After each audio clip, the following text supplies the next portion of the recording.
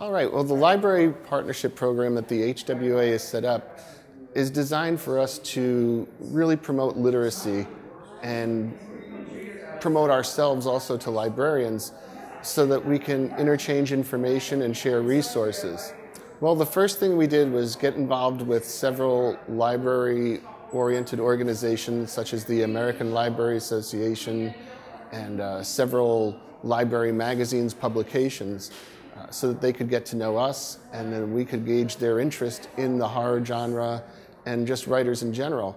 Since then, what we've done is start to arrange speaking engagements with our writers in the libraries, and we've also established a database of librarians so that they can come to us for information and we can use them as resources for our writers who are looking to do presentations, speaking engagements, and other things.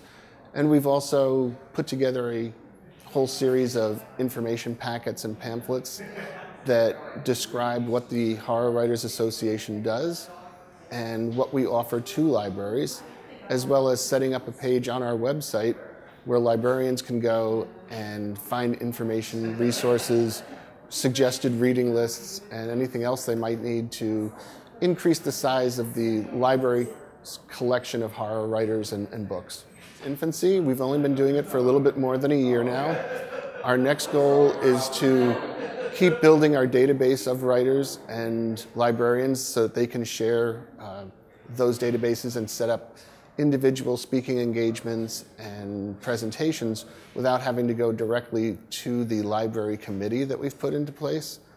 And we also want to start working on multimedia presentations so that our writers can Skype with the libraries when they aren't geographically located in an area where they can actually do a visit.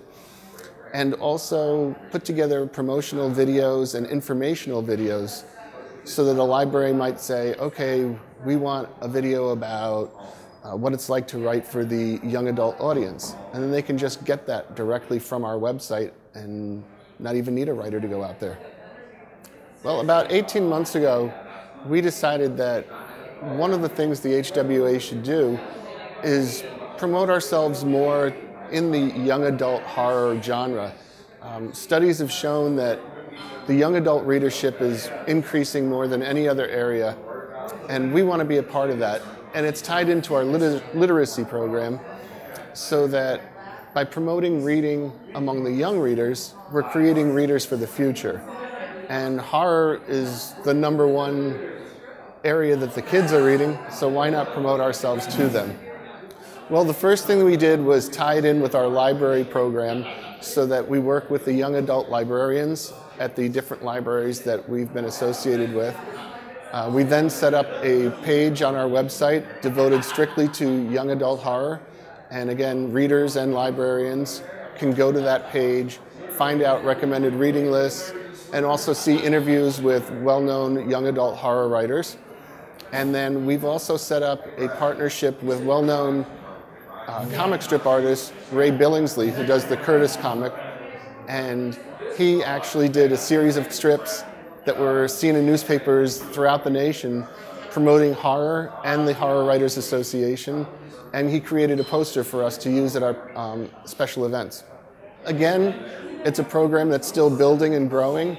We've got a blog set up now on the young adult page so that people can post articles and see interviews and find out new sources of information, what's hot in the subgenre, what's not.